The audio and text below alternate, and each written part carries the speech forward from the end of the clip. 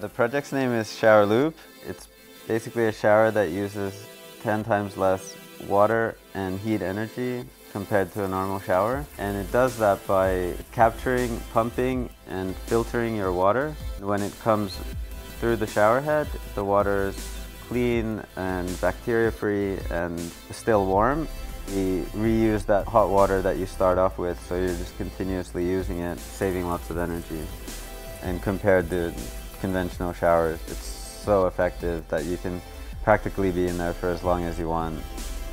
I like taking warm showers and being in the shower for a long time, but I also understood quite heavily the environmental impact of it.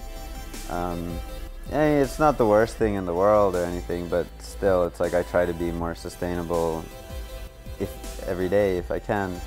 It's like 2 billion people don't have access to drinking water and sanitation. The whole climate change issue, like we're using so much energy on the planet, and then there's also just like water scarcity in general, climate changing in different countries. California has droughts and Australia has issues.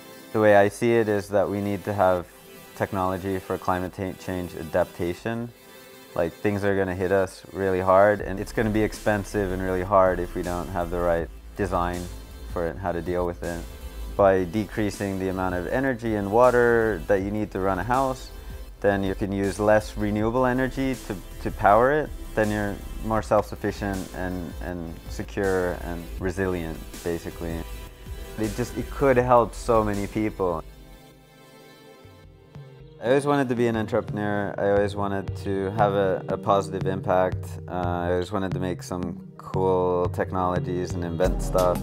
I'm not trying to impose my ideology everywhere. I just want to show the example, and then people say, hey, that's great, why isn't that just everywhere?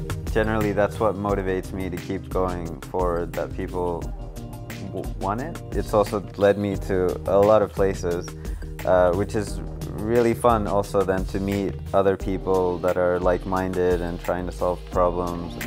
I feel like I'm finding my place also, like where I'm supposed to be. I don't think I'm ever really bored either.